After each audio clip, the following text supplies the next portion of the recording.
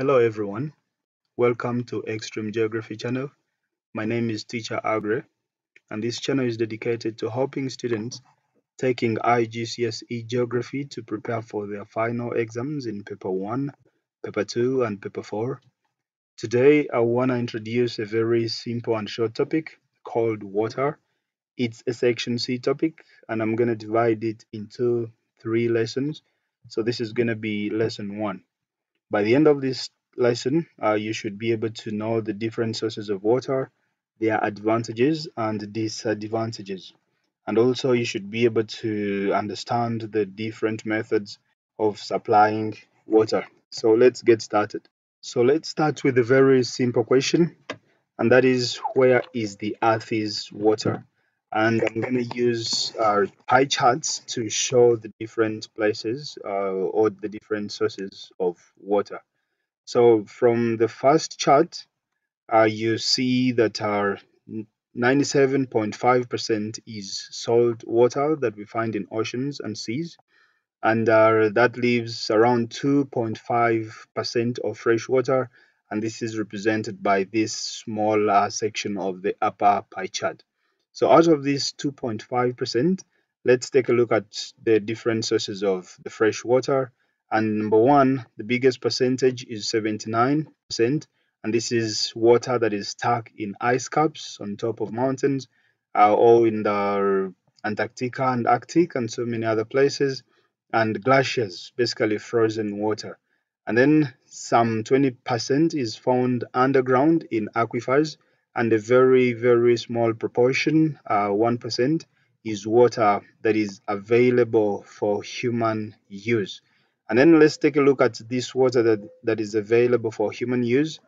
52% of this is found in lakes, while 38% is found in soil. Basically, this water is not actually available for use, but maybe for agriculture since it is found in soils. And then some other water can be found in the atmosphere in form of water vapor, so it cannot be used directly for humans. And then we also have about a very, very small percentage of water that is found in rivers, and still another small proportion found in biological organisms. So you can notice that very, very little water is available for human consumption. Now let us go ahead and see the difference between groundwater and surface water. So surface water is the water that is found in rivers, lakes, or any other surface cavities. And this water is very easy to access, but may be polluted easily by different human activities, and therefore might not be very good for human use when that happens. Lakes and rivers may dry out.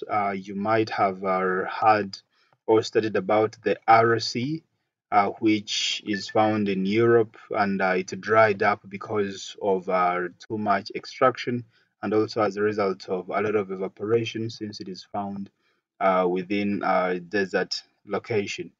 And of course, during the dry seasons, some rivers might dry out and therefore water is not available for human consumption. Oceans and seas provide the largest and reliable water supply, but the water is all salty and therefore not safe for human consumption and can only be used if it is desalinated. Desalination is the process of removing salt from the water, and research has shown that water that is desalinated has a very poor taste compared to the natural water. So that is a disadvantage. For groundwater, we say this is water that is contained in a subsurface layer of soil or porous rocks that we can also call aquifers. This water can be obtained by digging wells. These are basically very deep holes that go and reach the water, and they can extract this water by using containers. We can also access underground water through sinking of boreholes. Later on, we will look at pictures of what boreholes are for those of you who may not already know. And then we can also use electric pumps to pump water from deeper in the ground, and it is able to reach the surface for human use.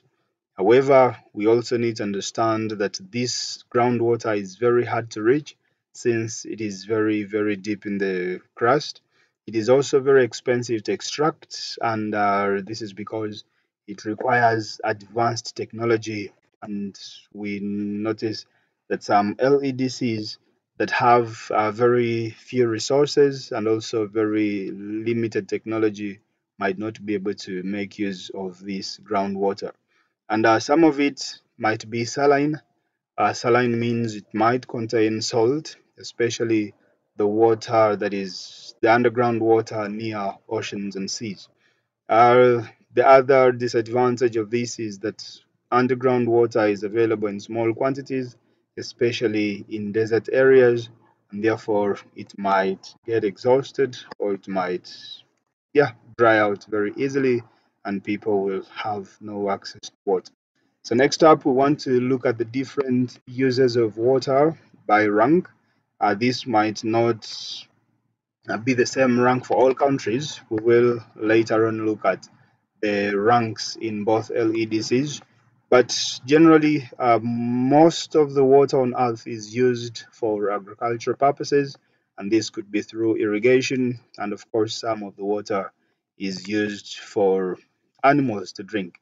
Number two is domestic use, and of course, we know the different uses of water in homes.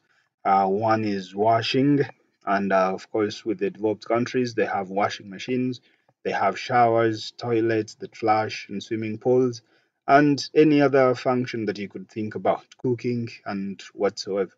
Number three is industry, and here water is used as raw material, especially in the manufacture of beverages and other food products. And then water can also be used in industries to cool machines. Number four is tourism.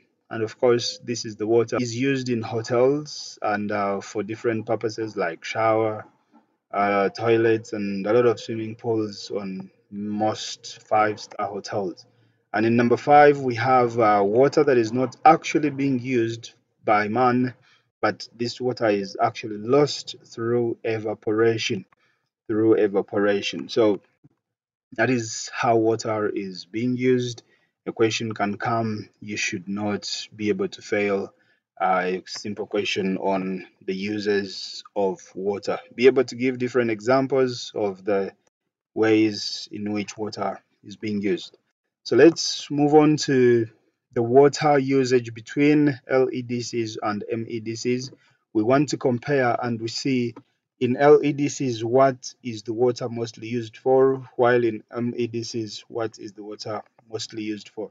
So the very functions that we have already looked at are the ones that we are going to rank for both LEDCs and MEDCs.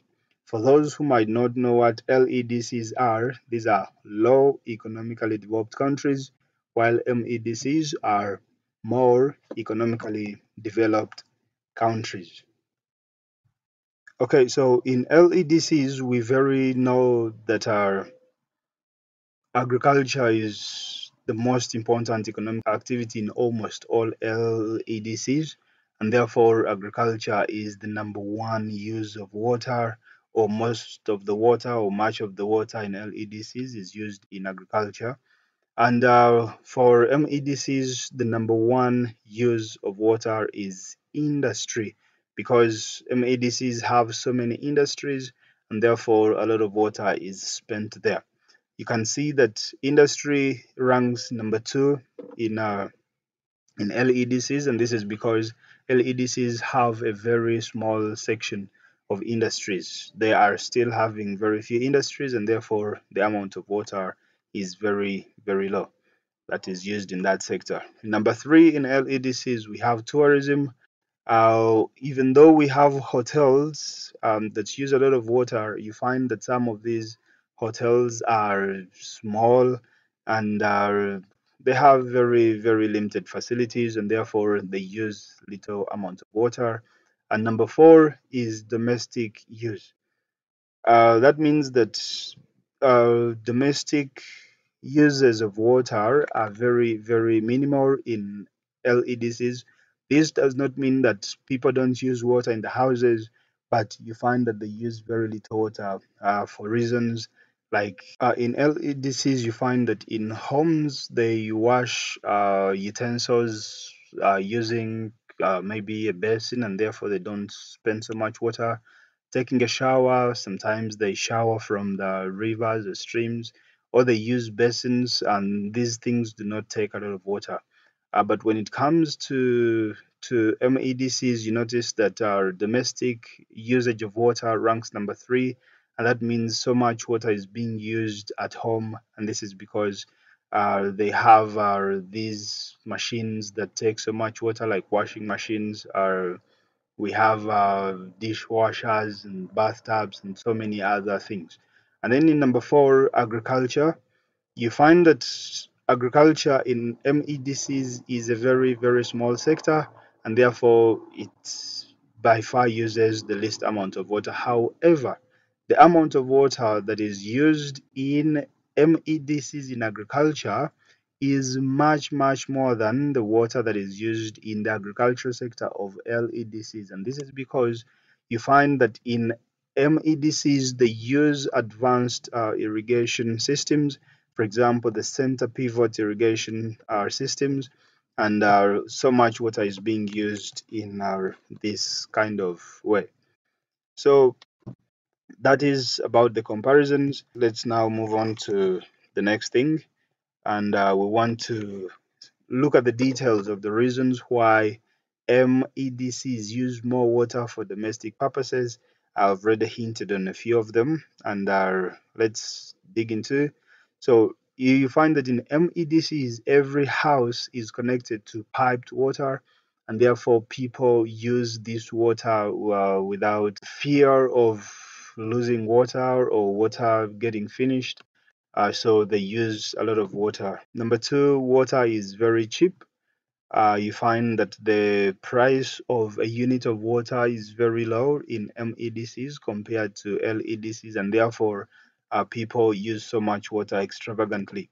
And then on top of that, people in MEDCs are very rich and therefore can afford to pay for a higher water bill. So even though the prices would be higher, these people are able to afford. And then also the fact that the people are rich, they can afford electronics, for example, washing machines and dishwashers, and these things take a lot of water, like we already mentioned.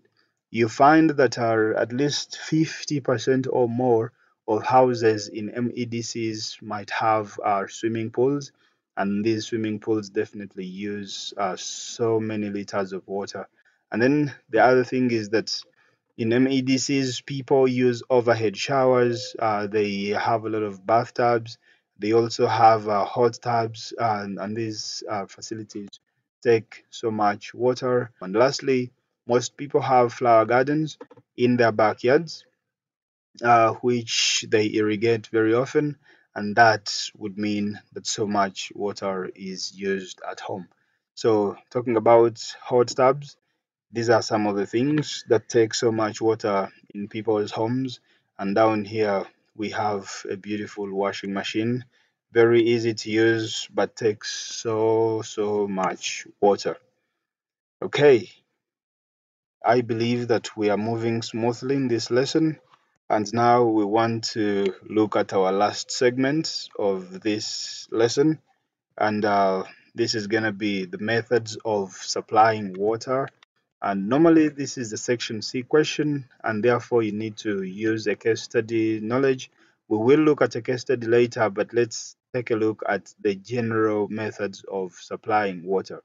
So water supply is the provision of water by public utilities, commercial organizations, or by community endeavors. It involves the transfer of water from its source to the point of usage. And let's take a look at the different methods. One is using pipes to supply water to connected houses and commercial premises. Of course, I'm sure that every person right here listening in this lesson understands what we call pipes, and water is connected from the sources to the households or to the places where water is needed. So This is a tap, and water is available. Number two is installation of boreholes, which drain water from underground sources or aquifers. So, like had promised, this is what a borehole looks like. And this young lady is trying to draw water from underground using this, and very common in dry areas. Let's move on to see another important source of water, supply of water.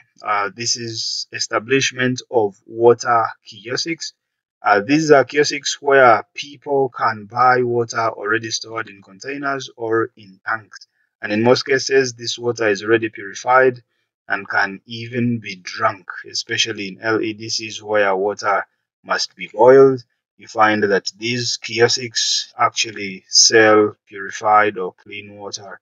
So that's a water kiosk in Rwanda called Iriba. That is an organization that supplies water through kiosks.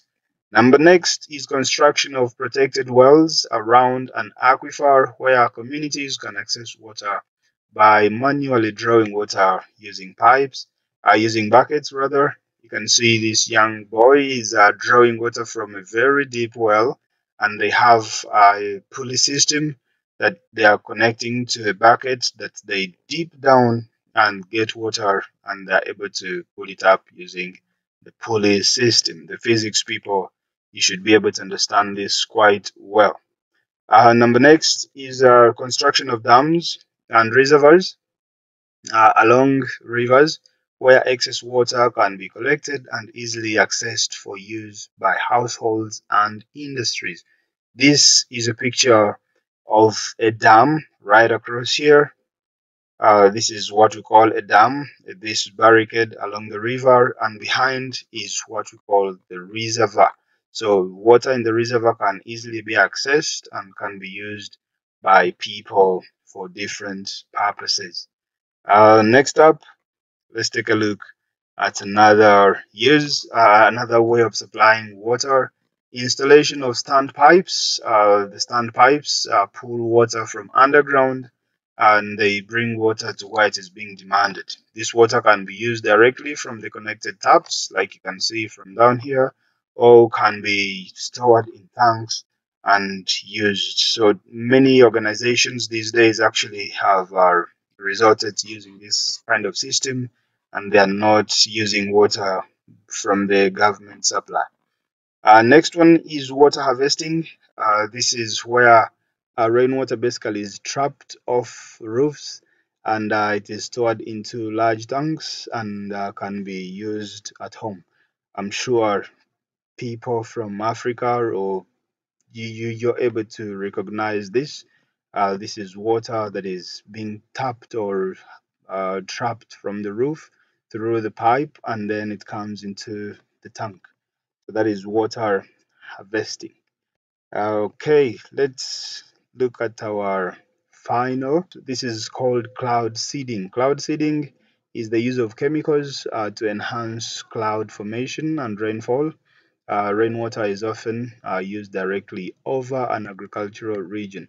So some of the chemicals they use is silver iodide, like you can see from the picture, and this chemical is able to mimic the particles that serve as surfaces for condensation, basically what we call condensation nuclei, and they are able to create water droplets, and therefore clouds form and we get rainfall. Girls and boys, this marks the end of lesson 1, and I will see you in lesson 2. Thank you for listening. Please subscribe, share, and like the videos. See you later.